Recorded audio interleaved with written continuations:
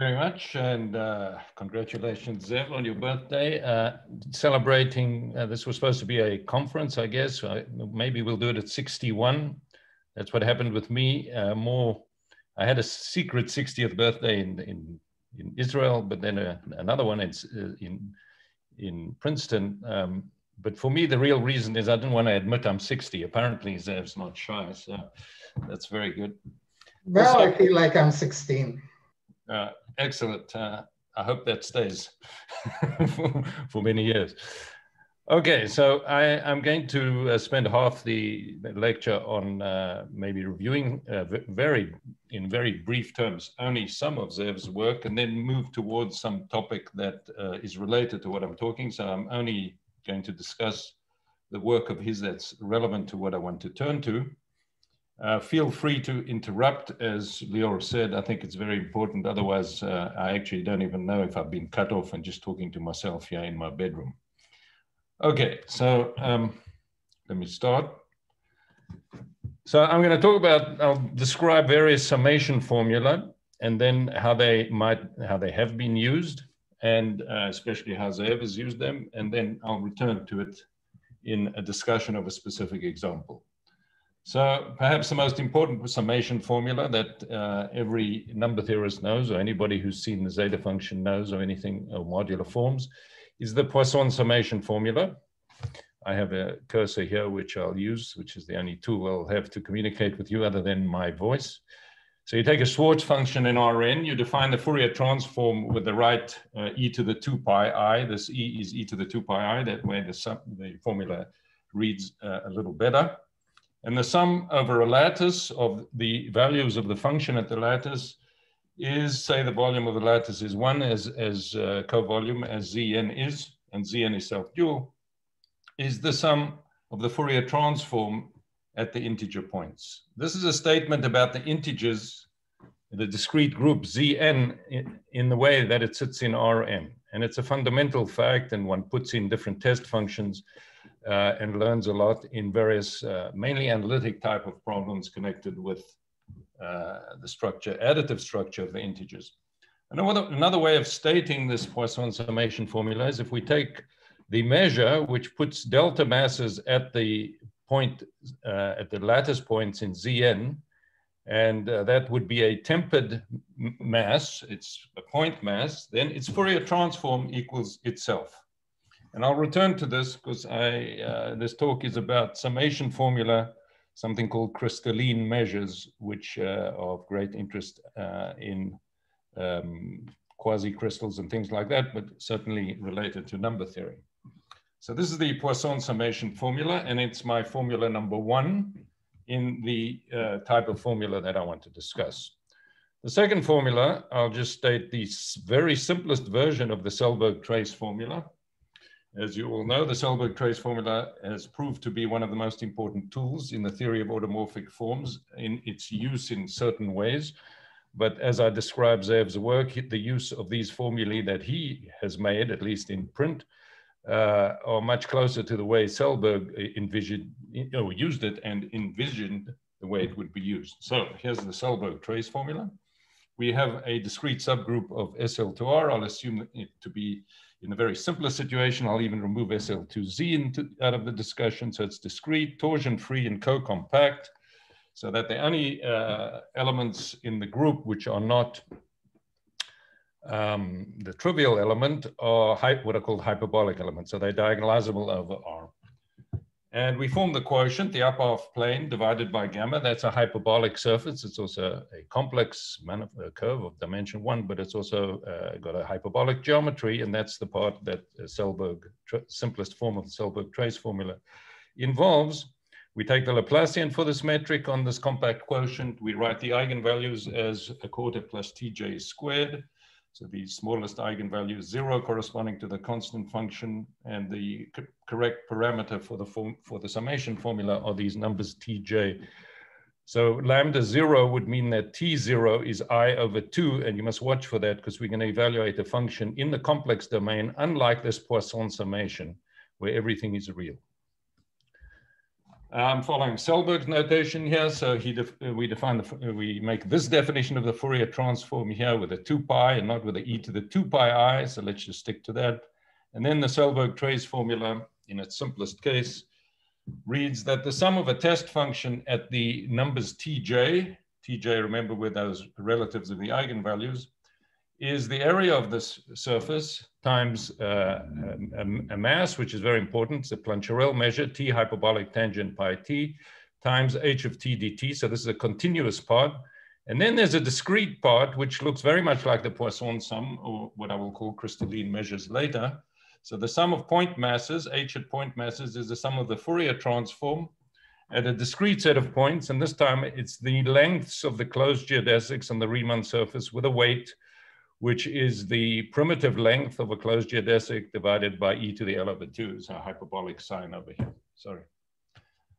And P goes over all the, so this is a discrete set, and I will be discussing how Zeev uses these things. The third is what I will call the Riemann-Guinand-Weil explicit formula.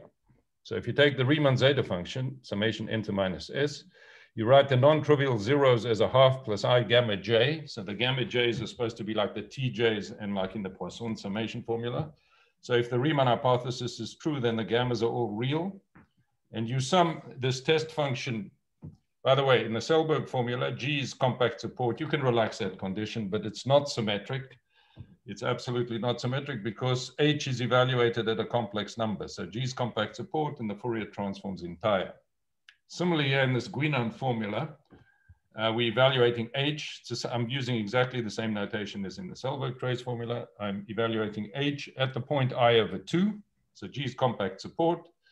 So the sum of this test function at these real numbers, if the Riemann hypothesis is true, we can get rid of this if we put a character. So this is coming from the pole of the zeta function. Then there's the analog of the Plancherel measure, which is this gamma primed over gamma, h of r gamma primed over gamma, and minus, not plus, 2 times the sum over prime powers, which looks very similar to that, very suggestive.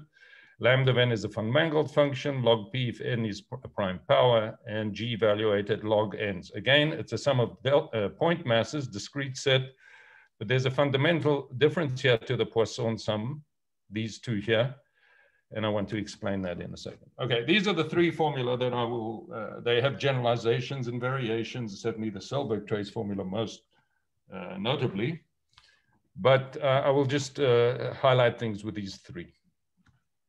Notice that if the Riemann hypothesis is true, and I sum over these delta masses of the non-trivial zeros, then this is a tempered distribution. And if a distribution is tempered, it's the sum of delta masses, tempered distribution. Its Fourier transform is also tempered.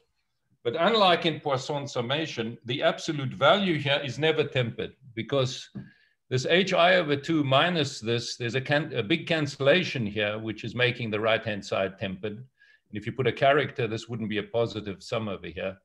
So it's tempered if the Riemann hypothesis is true, but not absolutely tempered. And this is an important point as we go along. All right.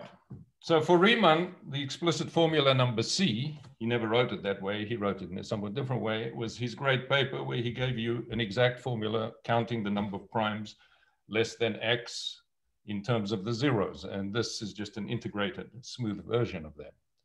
For Guinand, I'll return to that a little bit. So this is before André Weil. For Guinand, this formula was about concordant sequence of what Meir today calls quasi-crystalline measures. And I'll return to that. And for André Weil, this was late in his life. It was an attempt to try maybe get a handle on the Riemann hypothesis.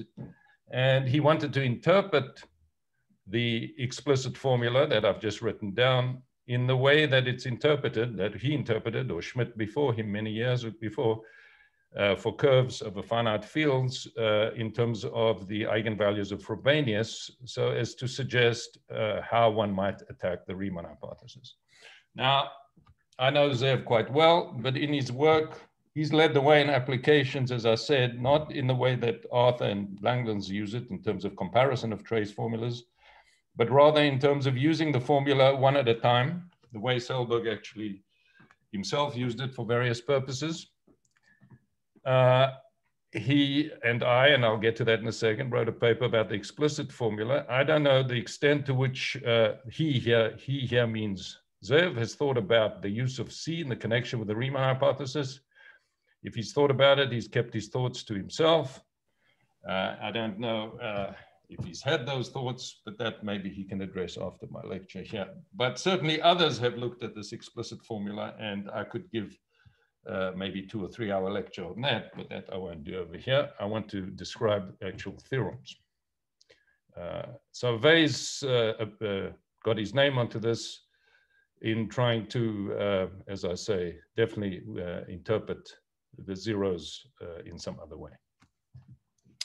All right, so at this point, I'm turning now to a few of Zeev's works, and I'm not going to discuss by any means all of his works. I think we should leave that for his 61st birthday, which hopefully will take place in a physical location somewhere. So he can follow in the tradition of 60 and 61 birthdays. And at that point, somebody will be assigned to actually explain his works in some serious way. This is just as a make-up call for his birthday 2 weeks ago. So his thesis, Zeev's thesis, which is not so well known, but which I took quick notice of, written under Piasecki-Shapiro, concerns the Selberg formula that I wrote down there and something called the Peterson formula. He did this for SL2Z. And the Peterson formula is a summation formula. It's not a trace formula, but it's very much related to what today is called the relative trace formula. This is the Peterson-Kuznetsov formula. And what Zeev's thesis is about is relating these two and deriving one from the other and making some other applications. It's an important philosophical point to understand when you use the Peterson formula or the Kuznetsov formula to your advantage versus the Selberg trace formula. And sometimes you introduce the one from the other, as Henrik Ivanic, who I saw a little earlier come on, brilliantly has exploited. Anyway, his thesis actually is being referred to more recently, so I don't know if it was published, but people have referred to it more recently, especially in connection with beyond endoscopy. And you can see a letter I wrote to Langlands about beyond endoscopy, where this issue that Zeev was the first to look at is central. Okay, the second application that Zeev gave, and this actually happens to be joint with me, is the computation of the n-level correlations of the zeros of the Riemann zeta function, a project that we started with some other completely different set of ideas. So let's suppose that the zeros are half plus gamma j. Assume Riemann just for the interpretation here.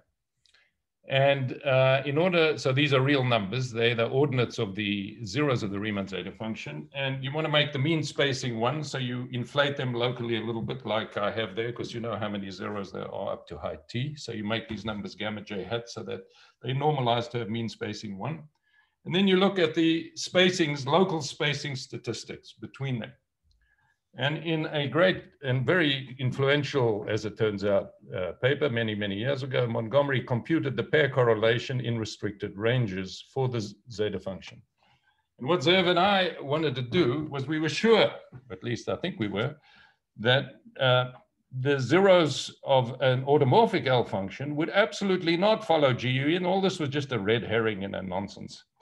And the reason we felt that was that the distribution of the coefficients, when you write down the explicit formula more generally, like here with more general automorphic form, these coefficients here are replaced by the local coefficients of the L function of the automorphic form on GLN, say.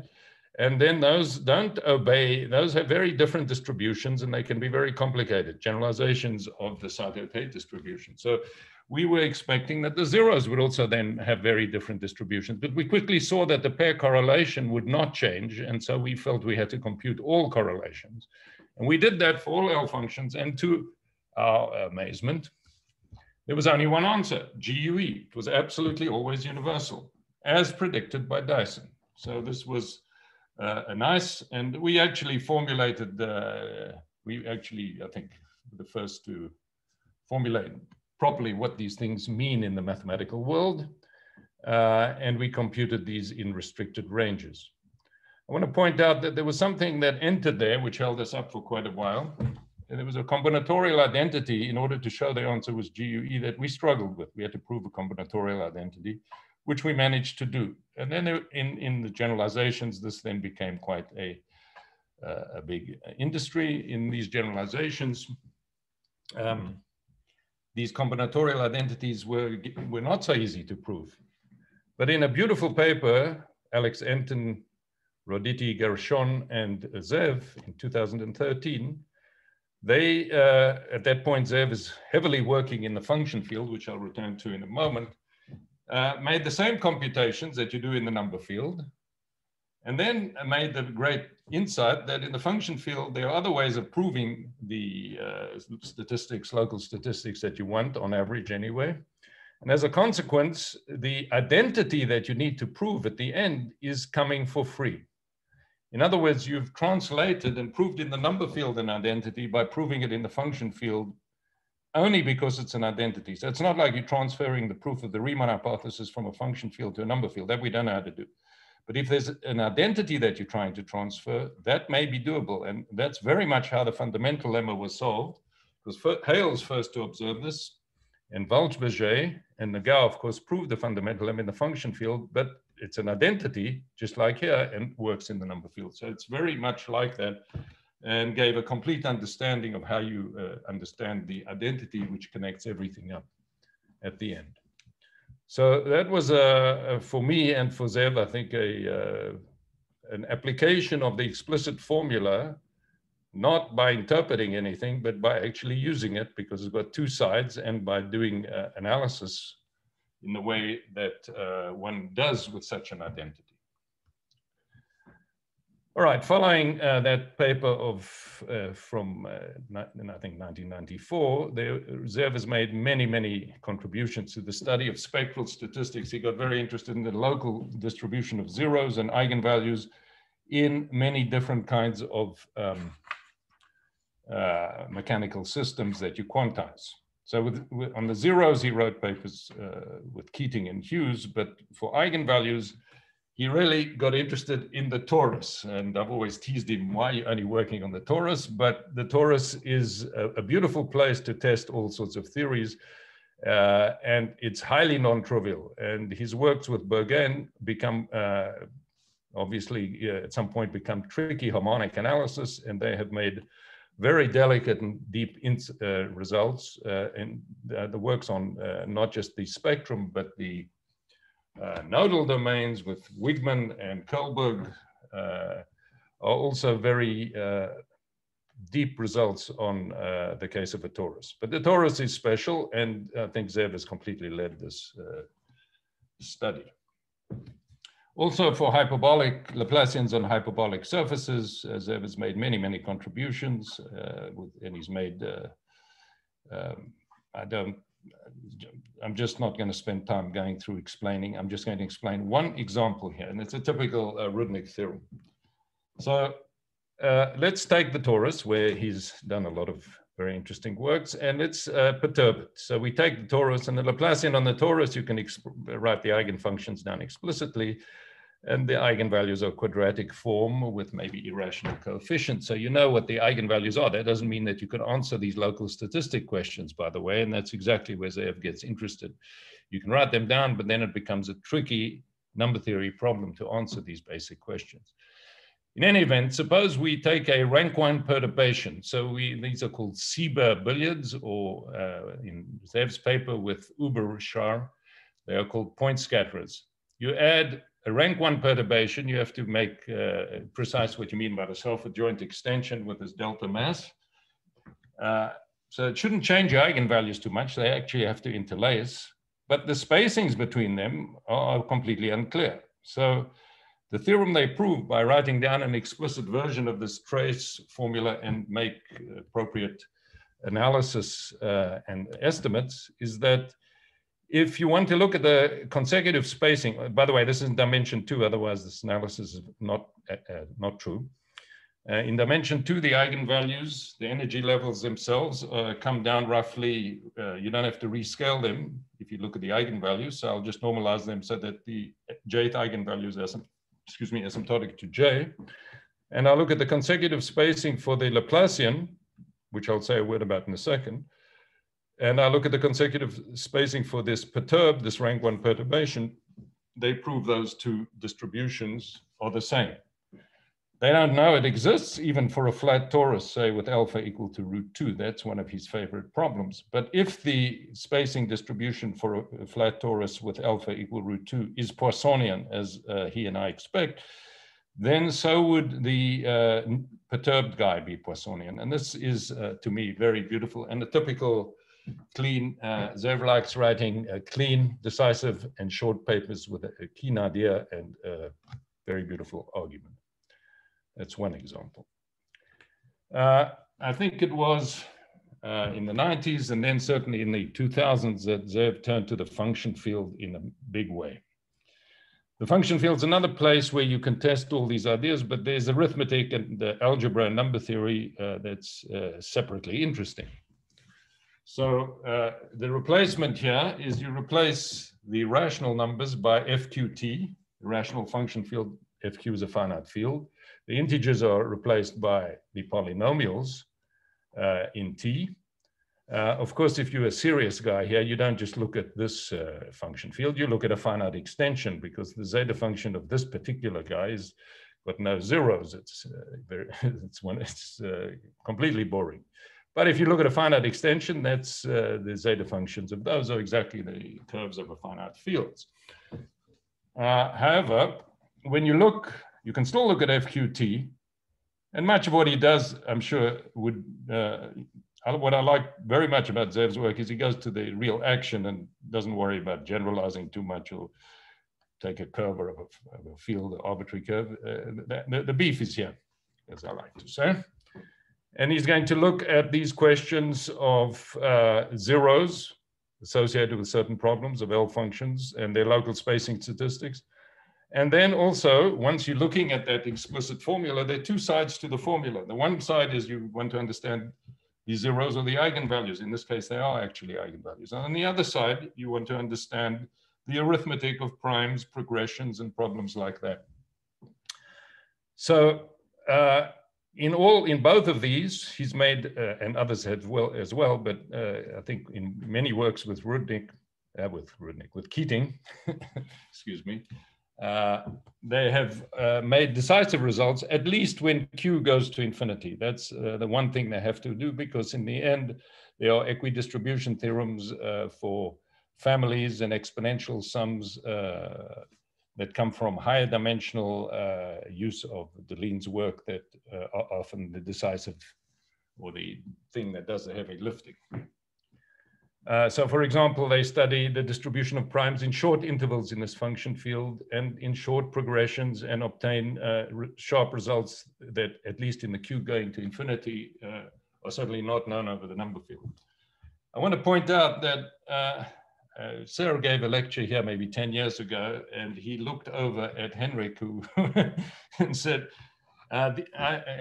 problems of a certain type, like the Charlow conjecture, the Hardy-Littlewood K-double conjecture, are unmotivated. And I thought, wow, that's kind of that's not a nice. I still cannot recover from his comment. This was about my work with Duke. Yeah, I know. He said it was unmotivated. But what he really, it was a deep joke. It took me a while to understand.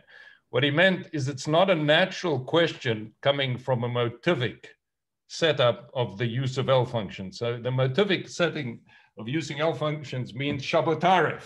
The only thing you want to use is Chabotarev and variations on Chabotarev. When you start talking about twin primes, it's not motivic, but he made the joke of unmotivated.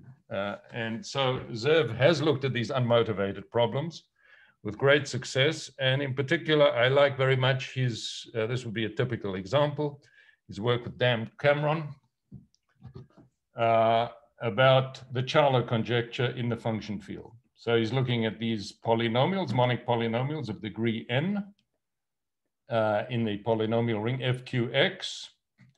And you look at the correlation. So you take alpha 1 to alpha r. Mu is the Mobius function that's defined in the same way in the function field. And alpha 1 to alpha r are fixed. So this is r correlations. And you sum the Mobius shifted by alpha 1 up to alpha r over these monic polynomials of degree n. In the number field, you have to sum up to some point because there aren't many numbers of a given size, but in the function field, there are these big shells, so you sum over these shells. So you sum over mn, 1 over the number, and that should go to 0 if the Charler conjecture is true in the function field. And you shouldn't have to make this Q go to infinity. But that is the part that these works where one has very complete results, Zeev kind of leading that or involved in many of that. This is a typical example. As Q goes to infinity, you prove the correlations. The alphas are distinct, of course. You prove the correlations go to 0, and you prove the analog of the Charler conjecture. I should say that the starting point is a great exploitation of the fact that in the function field, in this setting, there's a very simple formula for the Mobius function in terms of a character, and the discriminant and the degree of f. There's nothing like this in the number field. So the number field, we don't expect any structure of this type. Unless there's a Ziegel 0, Landau-Ziegel 0, then in fact there is a character. Mobius does, there is a character. If you have a sequence of very bad zeros, then you would have the corresponding character mimicking Mobius. And in fact, you can then use it in this kind of way, as Heath-Brown did many years ago, to prove the twin prime conjecture if there's a sequence of Ziegel zeros. But of course, there isn't such a thing. While in the function field, it's quite different. And it's this starting point that they exploit and that many people have exploited after them and before them. I should mention Conrad, and Gross also use this kind of thing. To end this little review of the function field, there are some quite dramatic theorems in the last few years where Q is fixed and you're still able to prove that. And of course, that's really what, that's very impressive. And these kind of things start with the work of Ellenberg, Venkatesh, and Westerland, who proved the Cohen-Lenstra heuristic, essentially, for a fixed large Q. And the big difference here is when you let Q go to infinity, you have a main term, which is like Q to the n. And then the next term would be Q to the n minus 1. And if you let Q go to infinity, then you've got your main term. But if you fix Q, then the Q to the n minus 1 would look very bad. So you need to know that in your exponential sums or whatever you're getting your hands through in this kind of exploitation, and there are exploitations of this in this work of Sawan and Schusterman, variants of that they highlight and use. One needs to have a vanishing range of cohomology, and this was a big insight of this paper here, and a similar thing is used in part here. And we heard a lecture by Sawan, a beautiful lecture just a few weeks ago, of a proof of Charler, not for Q a prime, but for Q a prime power, as long as A is a little bit big.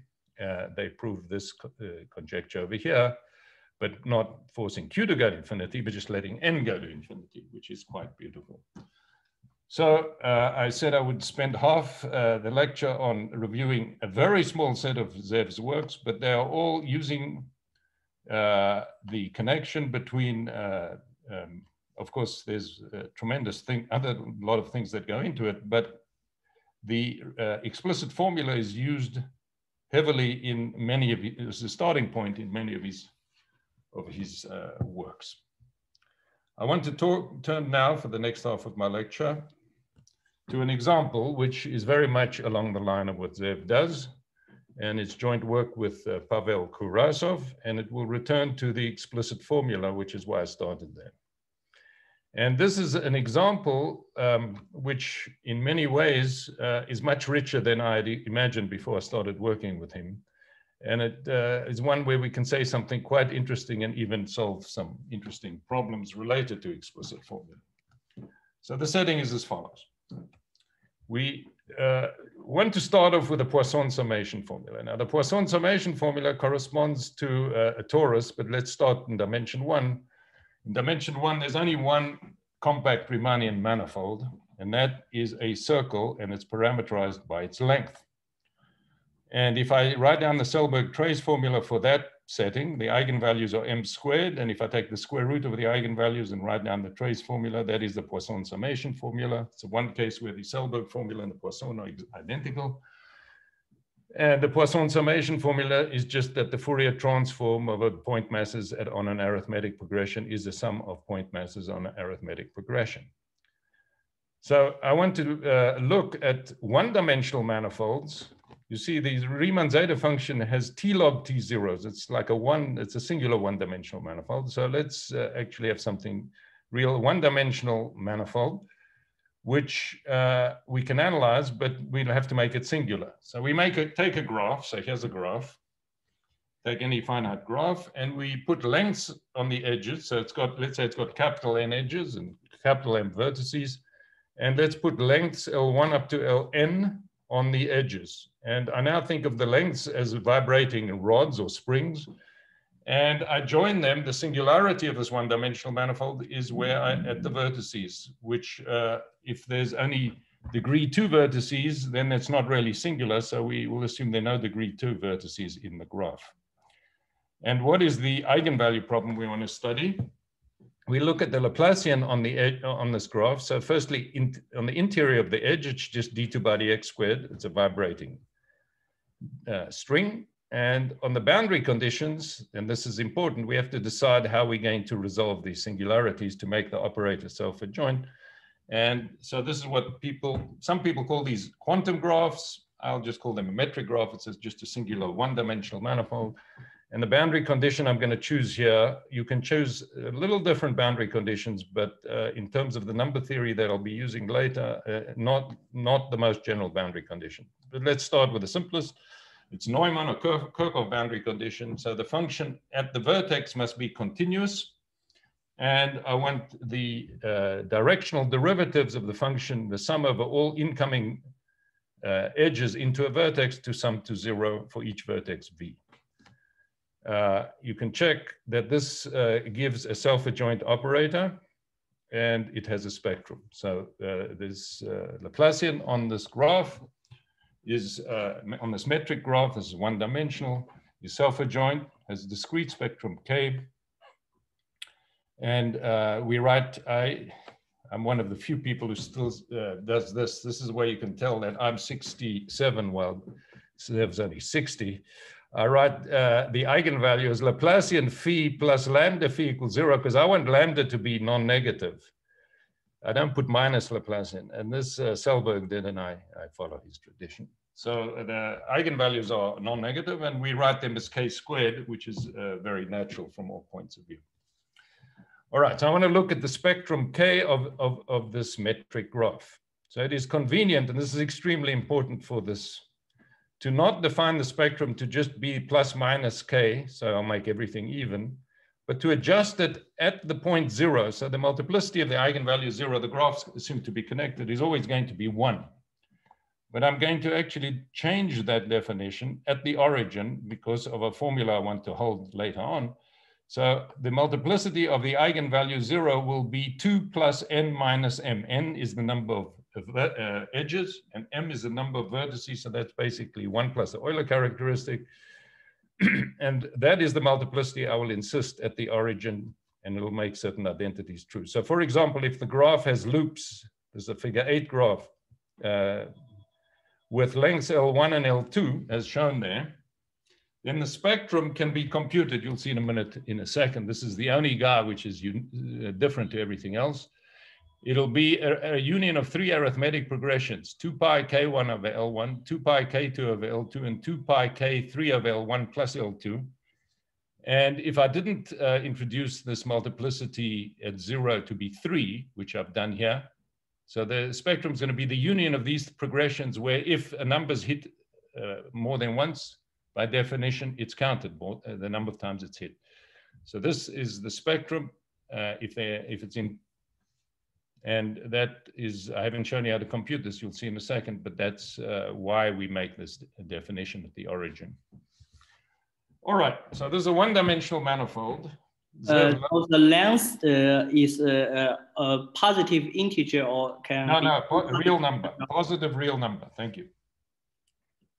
And I will be choosing them carefully later. That's important. These parameters L1 to Ln. It's they got lengths, and the lengths, if they're all equal, then it's very easy to compute everything. They're going to be chosen to be linearly independent over the rationals in a minute. Okay, so, but given any metric graph like this, we have a Weil law. So Zeev has worked a lot on Weil laws for hyperbolic surfaces and things like that, but this is one-dimensional. It should be easy, and it is. The number of points in the spectrum in an interval minus tt is like one-dimensional, so it'll be a constant times t, and that constant is the volume of this, with the length in this case, which is the sum of the lengths times 2 over pi, just like you would see in any Weil law. And it's very easy to see that the remainder here is very small. It's at most 1. So it looks, smells, and in the above case is an arithmetic progression. So it looks like we are looking at something which is just a generalization of arithmetic progression. At any crude scale, it is an arithmetic progression. But that's the question we want to study here. What is the nature of the spectrum of a metric graph? And if it were this figure 8, it would be very simple. It's just the union of 3 arithmetic progressions. All right, so how do you compute the spectrum? And this leads us to some very interesting Diophantine geometry. So on the edges, the eigenfunctions must be, if the eigenvalue is k, it must be a sum of exponential, because that's the only solution that it could be in the variable xj. And then you go to the vertices and see how we've made the self-adjoint problem, and we find a secular determinant. This was first maybe done by Kotos and Smilansky, and it's given as follows. So I want to explain the computation of the spectrum by several variable polynomials and some algebraic geometry. So we make n is the number of edges. So you take 2n by 2n matrices indexed by the oriented edges. E1 is an edge and E1 bar is going the opposite direction. And you make a matrix, which is a diagonal matrix, U as a function of n complex variables, will be UFG. So F and G are directed edges, will be ZF times delta FG. So if F equals G, it'll be ZF, and otherwise it's 0. So this is a diagonal matrix with entries Z1 up to Zn, so it's got n complex variables. And S, this what is called the scattering matrix, and it's a good name for it, it's got entry S, little sfg, where little sfg, if the edge, if F is, remember F is directed edge, if G follows F, that's this minus delta FG hat, then it's minus 1 plus 1 over 2 divided by the degree. The degree will never be 2 because then there's no singularity, then you just remove it. So this is some number here. If F equals G hat, then you put a minus 1 there, and otherwise you just 2 over the degree and 0 otherwise. This is if G follows F and 0 otherwise. And you can check S is a unitary matrix. This is extremely important. And the secular polynomial, or the spectral polynomial, is the following polynomial in n complex variables. Pg of Z1 to Zn is the determinant of I minus this diagonal U times this unitary matrix S. So let me say a few words about the properties of this polynomial. It's degree 2n total, and it's degree 2 in each variable Zj. And if you invert the variables, so if you take p iota of Z1 to Zn, which is p of 1 over Z1 up to 1 over Zn, so you invert in each separately at the same time, this involution, then the polynomial of n variables, this Laurent polynomial, it's best thought of Laurent polynomial because we're not interested when any of the z's are 0. So, but the way I define it, it is a polynomial. The polynomial P of G and the iota polynomial are both what are called stable. They do not vanish if any of the z's are inside the unit, strictly inside the unit disk. And this follows easily from the unitarity. So this is the notion of a stable polynomial. And I mention that because that's one of the key ingredients that will be used in something that's coming. All right. Now, why is this polynomial interesting in terms of this metric graph? Is if I want to compute the spectrum of X, and this was written down very clearly by Barra and Gaspard, who actually did a problem that they answered the question of what's the consecutive spacing distribution of the eigenvalues of such a metric graph. And they found that You can write it down. It's not universal, and you can write it down in terms of some return map on relative to this torus action, this line in a torus. I won't go into that here, but they write down this very cleanly, that the spectrum, and this is why we define the spectrum at the origin to be that multiplicity. So the spectrum is the zeros of with multiplicity, counted with multiplicity, of the map, the entire function, k is a complex variable, goes to pg evaluated at e to the ikl1, e to the ikl2, up to e to the ikln. So the L's are fixed, those are the positive lengths. And you look at this function of k, which is an entire function in the variable k, it only has real zeros. And if you look at the zeros and multiplicities, this computes a spectrum of X. And if you take the figure 8 and compute this, you will see you get three, the zero set is going to be 3 hyperplanes, 3 lines, and you get those 3 arithmetic progressions. So from this point of view, the algebraic variety, the zero set of the spectral polynomial in several variables in the torus, C star to the n, is clearly decisive for understanding the spectrum. And that's our starting point. And now I'd like to explain the theorems that we can prove. This is Kurasov and myself, and this uses heavy Diophantine geometry, which I'll end by just saying what the heavy lifting is. So these are the theorems.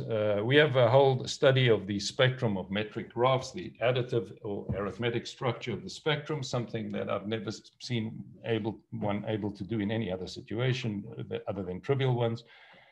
And that is, so the first thing before we apply the Diophantine geometry is we needed to understand the zero set. So I'll assume here that G has no loops. That's the simplest case and the case of most interest anyway. So the graph G is the graph, and the metric graph I'll call gamma. That X was the metric graph. It depends on the lengths. The G is just the combinatorial graph. So assume the graph has got no loops. Then the zero set is absolutely irreducible over the complex numbers. And most importantly, the zero set contains no translates of any n-1 dimensional subtorus. This is critical. So the first part here, A, was conjectured by Colin de Verdier, and we have a proof of that, and that's important in how we proceed further. And then the main theorem is a complete additive, not complete, but I would say quite complete understanding of the additive structure of the spectrum. So if G contains no loops again, and if the lengths are linearly independent over the rationals, the quantifiers are as follows. G is given, there's a constant CG, which we can compute effectively. I'll explain what's not effective as we go along, but constant we can compute effectively. It's very large and way bigger than it should be, such that if you take any linearly independent lengths and any arithmetic progression, then the spectrum of X intersect the progression is got at most C of G points. So there are no arithmetic progressions of length C of G inside the spectrum. It's very far from Poisson sum. Nothing like it. And the dimension of the spectrum over the rationals is infinite as a vector space. So that's the main theorem, both of which show the additive structure of the spectrum of a metric graph is very different to the additive structure in Poisson sum, which would just be one loop. Now, just to tell you, let me make an outrageous statement. We don't know anything like this for the zeros of zeta or hyperbolic manifolds, except for some trivial lifts. I don't want to go into technical things. So for all we know, all the ordinates of all the zeros of all L functions in the world are all rational numbers. At least for all I know, let me say that. I don't know how to disprove that statement. Let me make a wild statement to you. Every ordinate of every zero of every L function in the world is rational. The only zeros we know are at the center, so the ordinate would be 0 corresponding to BSD type conjectures, so those are rational. But other than that, I would expect them never to be rational, but I'm saying the exact opposite. You just produced for me one guy which is irrational. So you can see that in this metric graph, so the fact that you might have a summation formula and you might try use that formula to prove irrationality is not in the cards, at least in anything I understand. So this is the strength here, is obviously we're not using the summation formula. In fact, we're going the other way to say something about the summation formula. In fact, if we take this and write down the summation formula for the metric graph, it's just a baby Selberg trace formula and should read that way, and it reads exactly that way. So if you have a metric graph, the summation formula takes an exact form. This was not proved by the Roth from the Ziegel-Roth, whose theorem we are using to prove the other theorem. It's some mathematical physicist Roth, and by Kartos and Smilansky, and certainly Kurasov formulated in exactly the form that we need here. And the summation formula reads exactly like the Selberg trace formula, is the sum over the spectrum of delta masses at the spectrum for any metric graph, its Fourier transform, which, say, if this were Poisson sum, this would be then, or anyway, its Fourier transform, like in the Selberg case, is a bunch of delta masses. Firstly, there's a delta mass at the origin with multiplicity, with weight, with coefficient there, the volume over pi, just like in the Weil law, plus the sum over all periodic orbits, just like in the Selberg trace formula, the lengths of the periodic orbits, L of p, the lengths of the primitive guy with each p, and then the coefficients, and I want to explain those coefficients are very, very important. The length of p is by definition, when you go over a periodic orbit up to cyclic equivalence, of course. If you go over a periodic orbit, you just add the length. So they're positive numbers. So the LPs are positive numbers. Everything is even here the way we've chosen it. So there's LP and minus LP. And when you go around a periodic orbit, you multiply. Every time you go through a vertex, you multiply by the scattering matrix entry at that vertex. So the coefficients here are not positive. They are on this side. This is, but not on this side. The coefficients, there's a lot of cancellation in the sum. There's an exponential number of periodic orbits, yet when you sum this, something will be absolutely tempered. I think that's not obvious, and it's very important. And it comes from S being unitary. So the Fourier transform of delta masses at these points, mu hat x, is supported on the following set. It's supported on the set of positive multiples. The L's are positive numbers, they're fixed. And we're taking positive integer combinations. So this is a discrete set. So we have an amazing fact here that the Fourier transform of delta masses at points, just like in Poisson, is a sum of delta masses with coefficients at points. And these are discrete. And that's the exact definition of concordance or of crystalline measure that are of great interest in the theory of quasi-crystals. So we have, as a consequence of this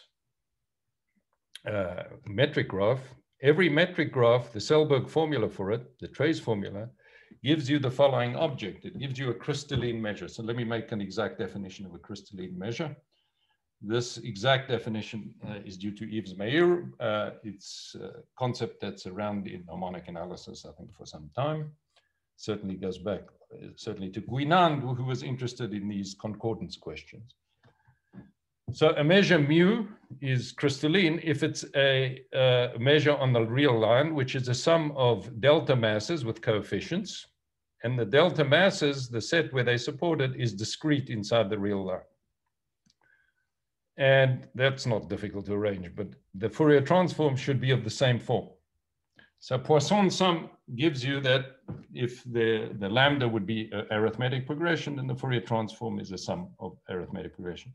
If you take finite linear combinations of that, they call this Dirac combs. So the examples of crystalline measures are Dirac combs. So they are like generalizations of the Poisson sum. If I take summation f a, summation a c f hat at f of c, it will be summation, the same thing with the Fourier transform with f hat. And you might try classify such things. In any event, these crystalline measures are of great interest in quasi-crystals. And I want to emphasize again that the absolute value of mu x hat here for the ones coming from the graphs are actually tempered, absolutely tempered. So it removes the Riemann zeta function out of this consideration, and they're often called quasi-crystals. So we have these examples now that come from metric graphs, and because of the main theorem, which gave the additive structure, we know that none of them are finite combinations of Dirac combs. In fact, they can't even contain arithmetic progressions of bigger than a fixed number and much stronger statements. So they are exotic crystalline measures, and that in fact leads to the solution of a number of long-standing problems due to Meir, Legarius, and Levolevsky. Perhaps the most basic unsolved problem that they raised and was raised for some years was, are there positive crystalline measures? So the measure on the left-hand side is positive, as ours is, because it's delta masses at the spectrum of the metric graph. Are there positive crystalline measures whose Fourier are there positive crystalline measures which are not arithmetic progressions? And the answer is there are. All of these are. Every one of them is such a thing. And these are very rich and exotic.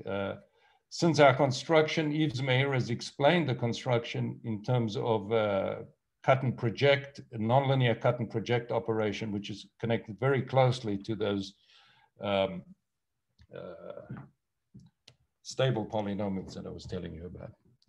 And I should say that Meir and Cordoba and Legarius and Levolevsky have given theorems which, under some extra conditions, will ensure that a crystalline measure must be Poisson sum. So clearly ours don't satisfy those conditions, but for example, if both sets are discrete, but if on both sides the minimum spacing is bounded by a fixed constant from below, then Levin or Levsky show that you have to be a Dirac comb. So one tries to classify these summation formulae as a harmonic analysis question, and this shows that it's extremely difficult. And there are these positive ones. And the early such classifications, I have to say this because it goes back to my advisor, the early classifications use the Cohen-Idempotent theorem in the measure algebra. And that's how Meir and Legarius prove these kind of things. Those are classifications of Poisson type summation formulae where you put extra conditions and you have to be an arithmetic progression. These examples are very far from that. I would mention a beautiful lecture that you should all go read. It's the Einstein lecture given by Freeman Dyson about 10 years ago to the AMS. It's called Birds and Frogs. With such a title, I'm sure you'll go read it. He describes mathematicians as either birds or frogs. The birds are the ones like Riemann-Weil who fly around and understand everything and put everything together. And the frogs are people like he describes himself as working in the ground and discovering serious things by hand. And then of course the question is, what are you? While you read that, you'll try answer that question. But one of the things he speculates, since he's at that point, maybe 80 or so, that the way to solve the Riemann hypothesis is to classify crystalline measures, by which he means one of these, he calls them quasi-crystal. And he speculates that will be very difficult. And of course, this shows that it will be very difficult this way because there are just too many crystalline measures, and that's not the way that I think anybody should be going if they have the Riemann hypothesis in mind. In any event, what I think is clear there is that this is very rich. And let me just end with the big heavy hitter Diophantine input, because this is one of my favorite theorems these days, and it's been for many years. It's the Lang GM in its ultimate form. This is what's used to prove the theorem of Kurasov and myself. And let me just state it because it's such a beautiful theorem, and it uses the Schmidt subspace theorem, so Tuer-Siegel-Roth-Schmidt, high dimensional Diophantine approximation, some of the deepest, maybe the deepest methods that are known in Diophantine geometry. And that's the following theorem. And this is a very uniform version of it due to Everster, Schlichowai, and Schmidt.